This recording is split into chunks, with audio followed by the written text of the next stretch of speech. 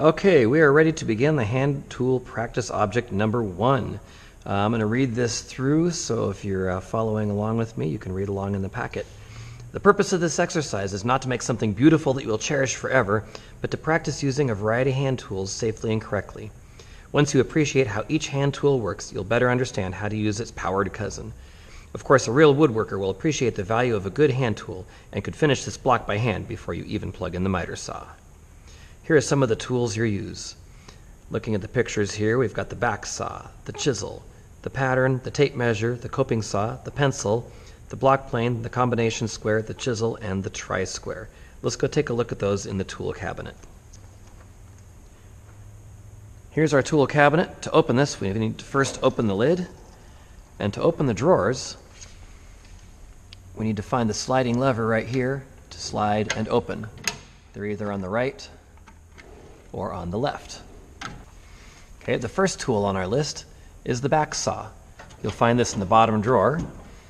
It's called the back saw because it's got a back support on here on the back of the blade. We'll use this in combination with the miter box. The miter box is found on the bottom of the tool cart.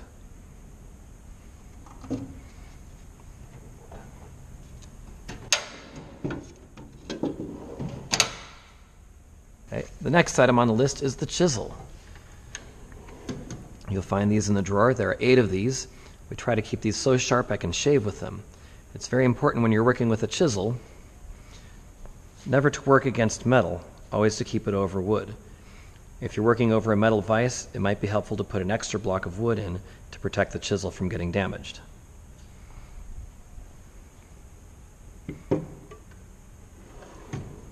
Next item on the list is something called a pattern. This lives in here with the coping saws. And these are just tracing patterns. You can see this one's been damaged, so I'm not going to use that. I'll choose this one instead. When we get to this point, we'll trace around this to make the mark we need to cut with the coping saw.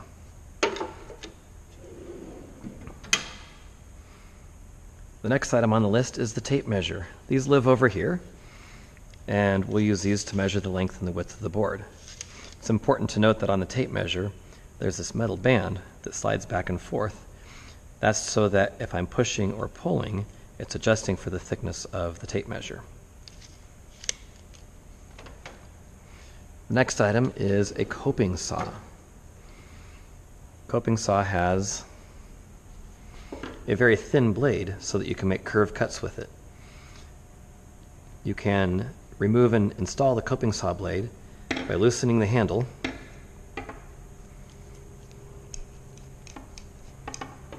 applying a little bit of pressure and popping the blade out.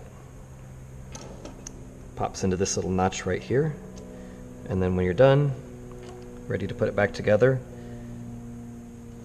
pops right back into that joint there and tighten the handle.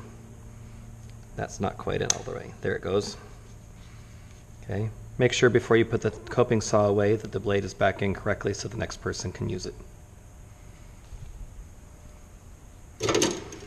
Okay. Of course, you're going to need a pencil.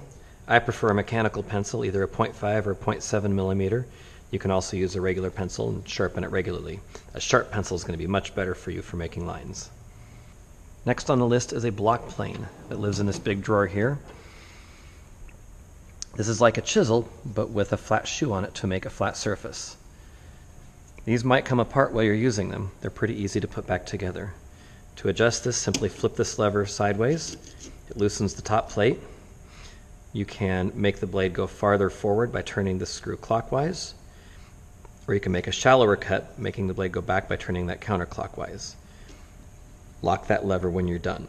If this doesn't lock all the way, unlock it, turn this screw right here just a little bit counterclockwise with your thumbnail, and try again. And keep adjusting this counterclockwise until you can make this go all the way over. Okay. Conversely, if it's too loose, you can tighten this. This will come off, and you've got your adjusting shoe here, and the blade fits on like this. The blade has a bevel right here. The bevel edge goes up.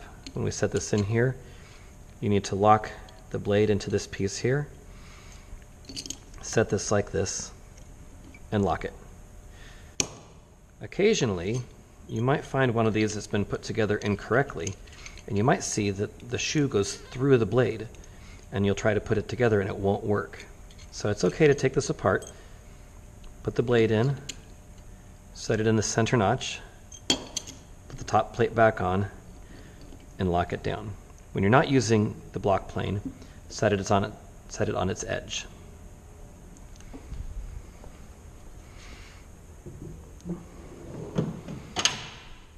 Okay. One of the measuring tools we'll use besides a measuring tape is a combination square.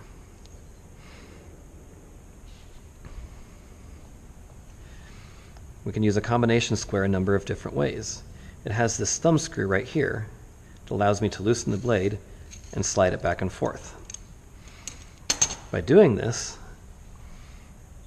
I can line the blade up right so it's on an inch mark, and now I can use this for measuring as well as for finding square.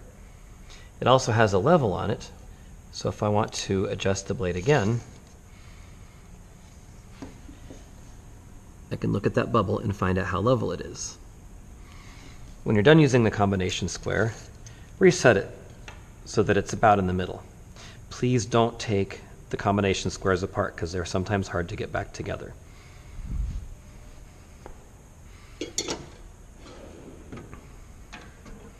I just realized looking at this packet that I've labeled this as a chisel. I have chisel right here. That's actually called a file. I'm going to cross that out and fix that right now. If you find that on your packet, this one here is called a file, and I'll show that to you.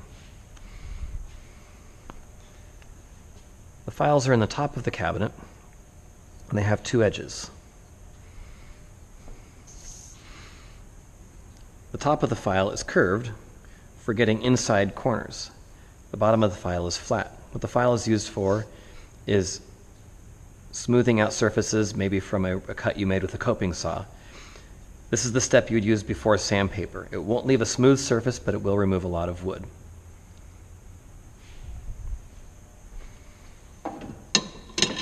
The last tool on our list is a tri-square.